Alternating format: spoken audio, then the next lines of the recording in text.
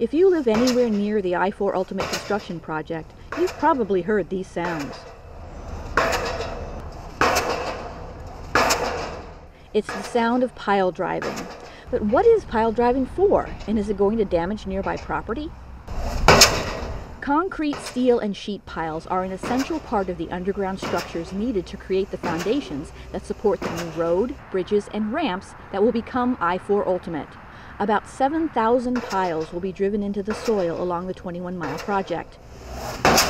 There are two types of pile driving: vibratory and impact hammer pile driving. Vibratory pile driving is used when the soil is soft and loose. As the pile vibrates, it gradually pushes the soil down.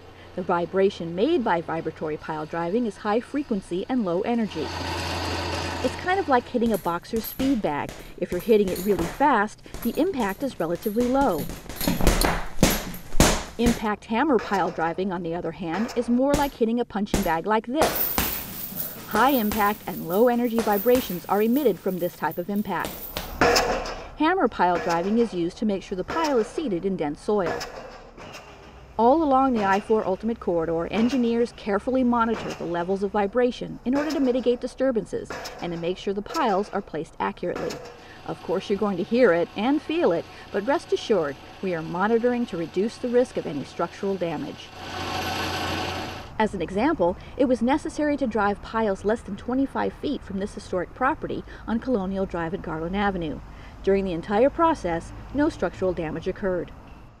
And don't worry about the sounds of pile driving keeping you up at night. As part of the construction contract, pile driving is only permitted between the hours of 7 a.m. and 10 p.m. in residential areas. To find out more about pile driving and the entire I-4 Ultimate project, log on to i4ultimate.com.